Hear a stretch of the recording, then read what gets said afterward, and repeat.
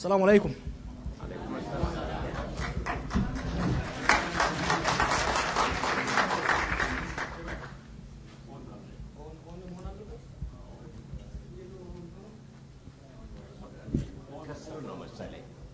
Any technical person?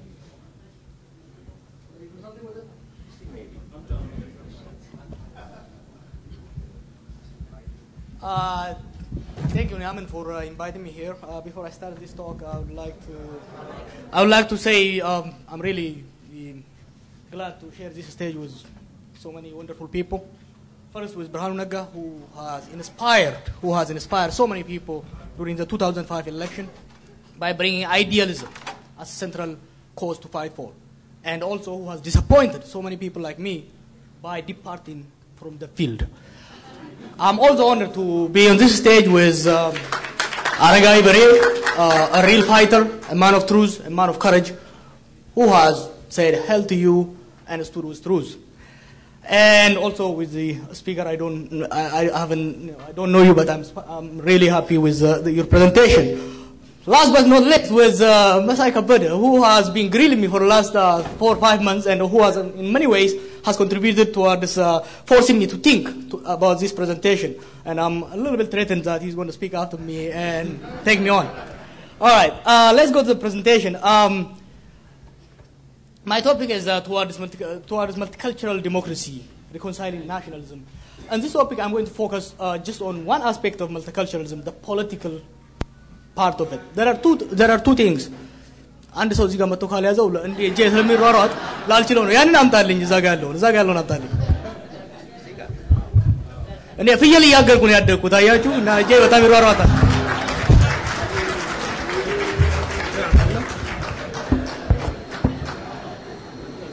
So there are two aspects of multiculturalism. One is what I call it the political aspect of it, the nationalism, and the other one is the identity part. Identity need to be, we need integrity of cultures, integration of cultures, but we need reconciliation of the political aspect. So I'll focus on the political aspect for today. Now, in Ethiopia, there are two nationalisms that have existed and still continue to exist side by side, which is Ethiopian nationalism, Ethiopianist nationalism, pan-Ethiopian nationalism, whatever you call it. And the other one is ethno-nationalism. These two forces started to fight. I mean, their original contention can be traced back to the emergence of the modern Ethiopian state. The cause for this contention is one is the emergence of the Shawan hegemony at the end of the 19th century. This led to subjugation of the South and the Gabar system, which was oppressive, repressive, and that was attempting to forcefully assimilate the South at the same time, which was extremely exploitive. Now, what that produced was, it led us to a resistance, emergence of rebellion in the South, in the Bale, in Raya, in every other places, and a revolutionary politics also came towards the end of the 1960s in the center, in Addis Ababa and everywhere else. Now, the other issue that led to this growth of contention between the two nationalisms is the land and national rights came at the central slogan for the progressive movement in 1970s. These slogans are challenged and resisted by the conservative establishment of the Haile Selassie regime. During these times, there was an attempt to compromise these two competing and conflicting nationalisms. One of the attempts was to accept national rights, or what they call the national question, as a just cause. What this has done is two things. One, it provided a safe venue for ethno-nationalists to express their feeling and their anger toward the center. At the same time, it also contains them. It contained the ethno-nationalists within the Ethiopian umbrella organizations. However, there was a problem during this student movement. There was a hyper acceptance of national rights. One, because of a tactical move, a need to ally with Eritreans. Two, because of peer pressure, and so on and so on. What this has a problem, when politics got radicalized towards the early 70s, we have people talking about armed struggle and communism and all this stuff really prevented the progressive negotiation from becoming fruitful. Then the regime collapsed before the movement emerged, before the movement matured. Now, the crash of the progressive politics in Ethiopia has a devastating impact to what we are talking today. What it did really is this. One, after the crash of the progressive movement, Derg adopted a very conservative right-wing nationalist rhetoric. Why? Number one, the Somali war and the resurgence of Ethiopian nationalism that was beaten down by the student movements.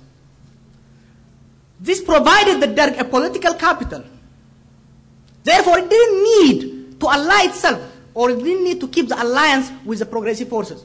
No longer communism and the land for teller and all these slogans were important. You can just say Ethiopia took them and you are on the right track.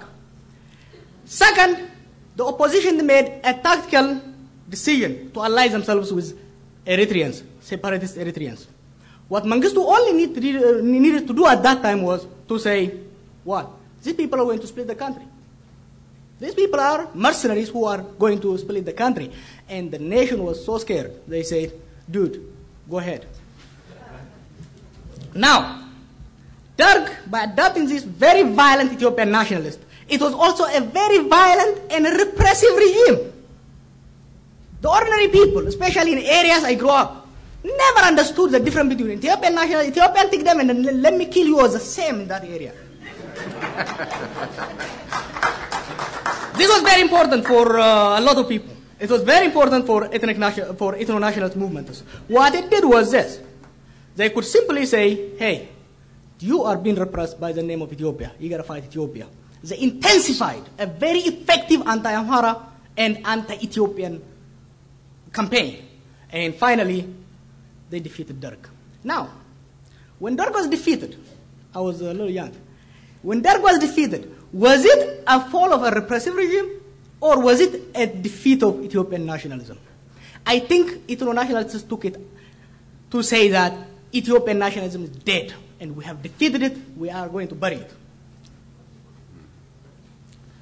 Then this led to the hegemony of the ethno-nationalism. The ethno-nationalism that took power in 1991 had a very interesting dynamic. They defeated Derg, and they continue to attempt to dismantle Ethiopian nationalism. Ethiopian nationalism went underground. The ethno-nationalism has this transformed role. They are dominating the center. They are running the country. They continue to talk this peripheral rhetoric. They continue to talk about this Ethiopia that's oppressing people, but they are still in power. So we had this void of state ideology. Mallas Zenawi is in power and talking about golden people of Tigray, but he's running Ethiopia. This has a very serious consequence. You cannot run a house and still talk for the Gadaa. It was very important at that stage. Now, this consequence has one. It led to failure of the government. No value judgment. It led to failure of the government to advance collective interest. Nobody cared about C2 access. You are running a country and you are cutting the C2 access, and it's going to bite you back because the economy will be badly affected. Your power will be in question. So they let the Eritrean situation go messy. It's nationalization of everything. Even the national military, okay, I have no problem with regions and everything else. Even the national military, the postal service, everything became such an ethnic enclave. And still they are in power and they are saying, hey, if you push us any further, we will dismantle the country. They continued their obsessive anti-Amhara nationalism or anti-Amhara rhetoric. This led to another problem for Ethiopia. Amhara self-defense. Amhara is under attack. Amhara self-defense came to overlap with Ethiopian nationalism. Ma'ad and all these organizations were having Ethiopian flag in one hand and talking Amhara in the other hand. This justifies the long-standing claim of the ethno-nationalism. And it was a major devastation to Ethiopian nationalism.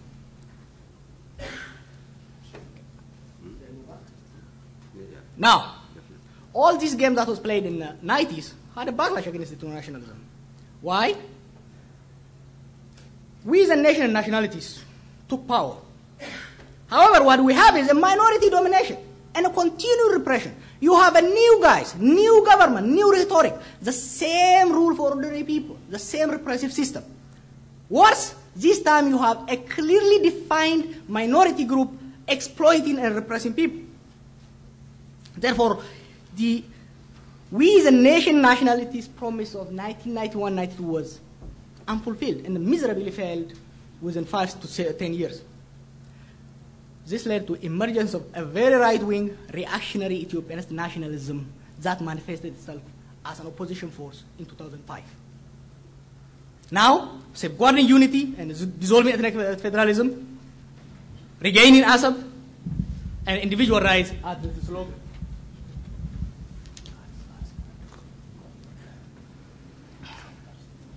Now, the post-2005 understanding or maybe misreading the 2000 election. Was it a voting for change? Were people voting for change? Or was it a referendum on ethnic federalism? I think the right-wing group took it as a referendum on ethnic federalism. People are rejected ethnic politics, ethno-nationalism has failed. The same mistake the ethno-nationalists made in 1991. Mind you, the same mistake, just 15 years later. Some voted for change. Some voted for, no doubt. During this time, there are people who wanted to do away with ethnic federalism. There are also people who are just fed up with Mallas Zenawi. So it has to be understood from that point of view. This election was also a warning to ethno-nationalists that hegemony is no longer safe. They can no longer be the only game in town. Ethiopian nationalism is silent and hiding, but not dead. It's going to wait time, it's going to come up. So it showed them that. This election was also brought a backlash within a very short period of time against reactionary forces. The post-election alliance of ethno-nationalist elites. Let me repeat. The post-election realliance of ethno-nationalist elites with Mallas Zenawi is a clear example. Opidio has more educated people today than ever before in its history. Why? Because the Oromo elites feared that Haile Selassie is coming back. Now, the status quo. Now the status quo found itself in a very murky situation. One, they saw that Ethiopian nationalism coming up. So what do? They adopted this Ethiopian rhetoric. There is Flag Day where you are forced to have the flag, to buy it actually. You buy for $10. You have rhetoric of national sovereignty and talking about Eritrea and talking about Somalia. You have reclaiming 300 years. Mallas Zenawi was saying Ethiopia has 100 years. And just 15 years down the road, he's saying, no, we have 3,000 years ago. It's years of history. The only problem is that, the first millennium was great, the second was dark, and now we are starting the new one. And the very secessionist parties that took power in Ethiopia is waging a very anti-secessionist rhetoric against Ogaden. This all Ethiopianism is, at the same time, when they have intensified. This is weird. When they have intensified Tigrayan supremacy. In last 40 years, it is scary. I was in Addis Ababa just a couple of weeks ago. It is scary what they are doing. At the same time, they are talking about Ethiopia. The future. I think progressive politics is the way forward. Neither of the two nationalisms can sustain hegemony. We have seen this. But each have a significant supporter and a proponent. I disagree with my friends here. Ethno-nationalism has a significant support. Ethiopian nationalism has a significant support, and they will continue to be. They have to negotiate and reconcile.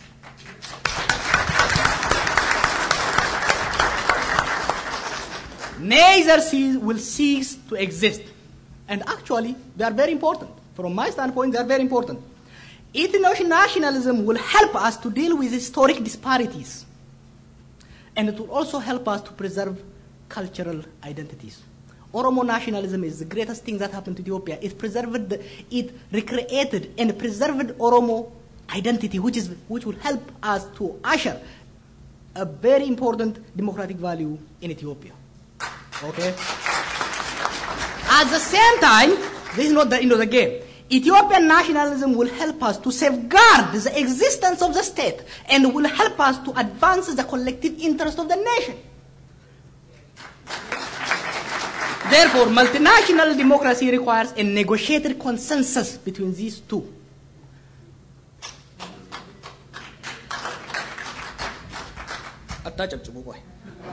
Then, now, for these two nationalisms to negotiate and reconcile, we have to understand the political spectrum in Ethiopia. I took this from Leon Baradat. His book is called Ideology, Its Origin and Impact.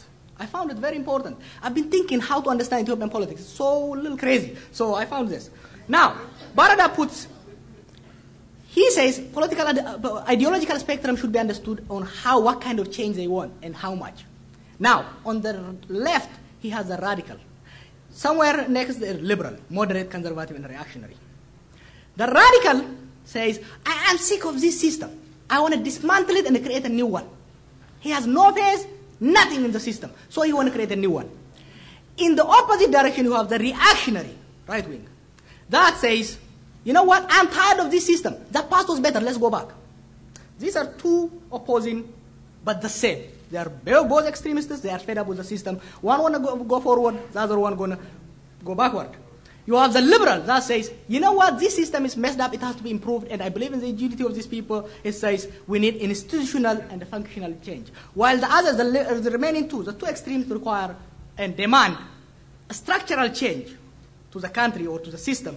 These ones require institutional or functional change. There is a moderate that says, you know, this system is bad, but if I want to push it, everything is going to be messy. Therefore, I need an incremental and gradual change. You have the status quo or the conservatives that say, you know what? I'm good.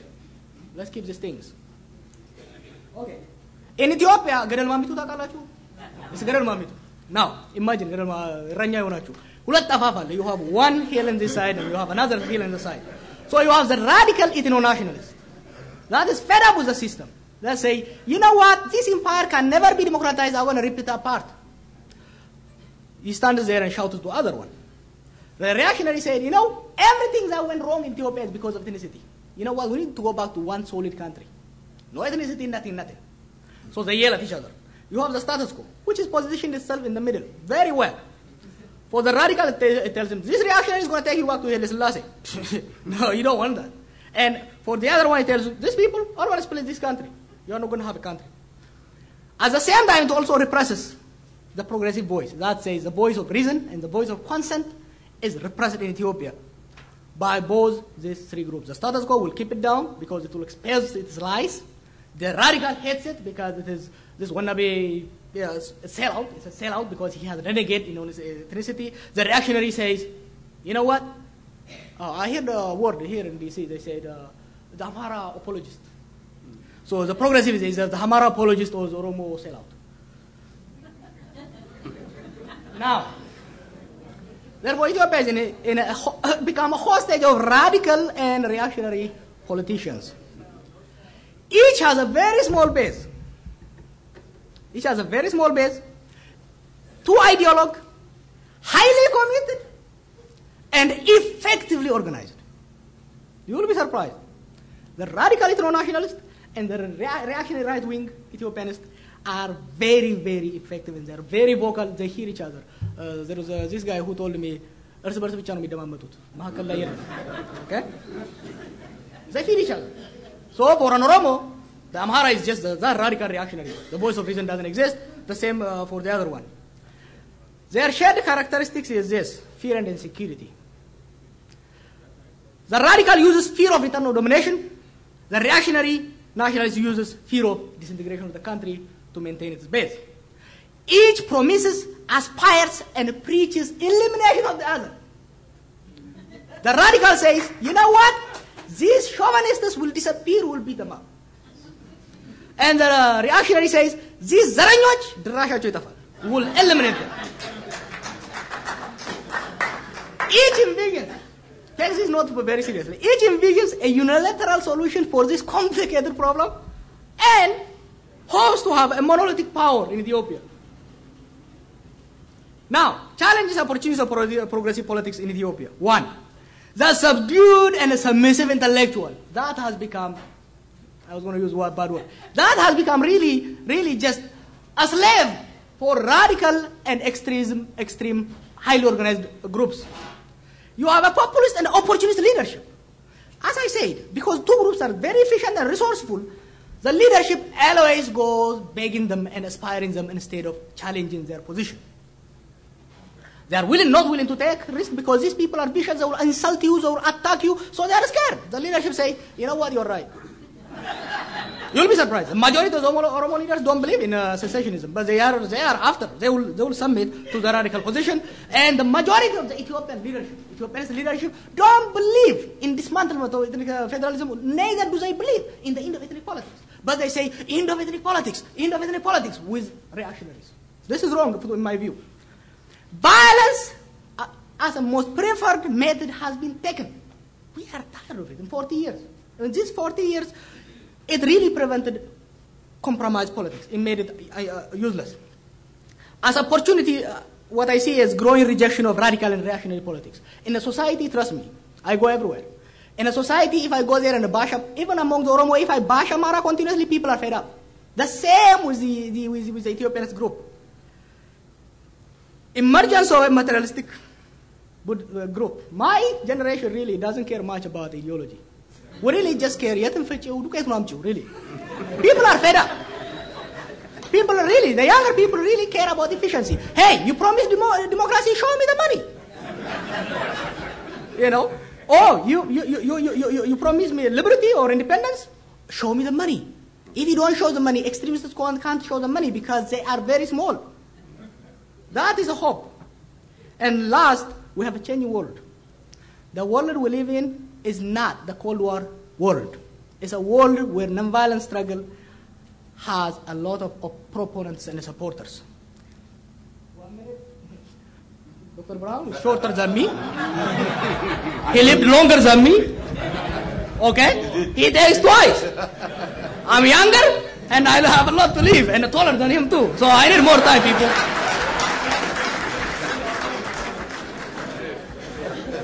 So, a friend, we're talking in here, and there is a friend who is in Ethiopia right now. We're exchanging an idea, and he said, one tragic aspect of Ethiopian politics is the almost total absence of progressive Amaras, once embodied in the energetic personality of Walali Mokonde. He said, one tragic aspect of Ethiopian politics is the almost total absence of progressive Amaras, once embodied in the energetic personality of Walali Mokonde. He added, though, in a promising note, but I believe that even now progressive politics is not dead in the Amhara community. It will sooner or later assert itself. And I said, brother, silence is not golden anymore. Speak up.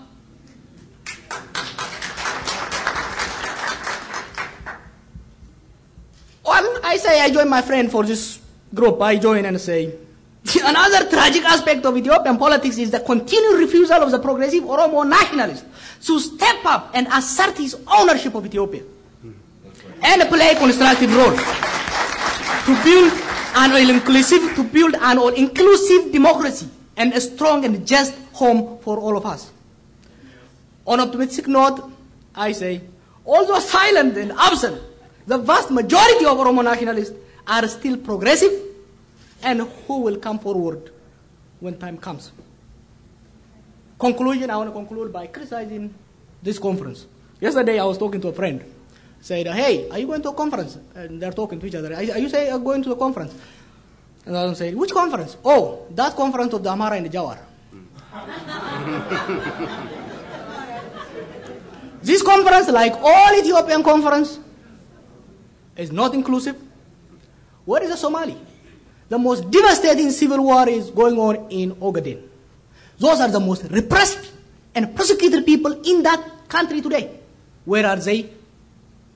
Where is Oromo nationalists? There are 25,000 Oromo political prisoners in Ethiopia today. Yesterday, some 12 of them were sentenced to death and long time imprisonment. I didn't see any condemnation from the so-called Ethiopian human rights and civic organization. I didn't see it. That's unacceptable. Okay? And what is a Muslim? Igar Machwal, Jawaar Siraj and Dr. Said, ለማጣፈጫ ጠብ ተደረጉ እንጂ እዚህ ኮንፈረንስ look at the name. Where is the Muslim? In a country where almost half of the population are Muslim, it is shame for all of you and for all of us for not having Muslims. Therefore, multifaceted problems require collective participation. Collective participation does not come by wishing and pretending. It comes by hard work. Therefore, Ethiopia belongs to all of us and all of its people. We must make a genuine effort to involve each and every stakeholder despite their political and other differences. So, Naamin and others, stop excuses. If you want to work for Ethiopia, stop excuses, step up outreach. Thank you.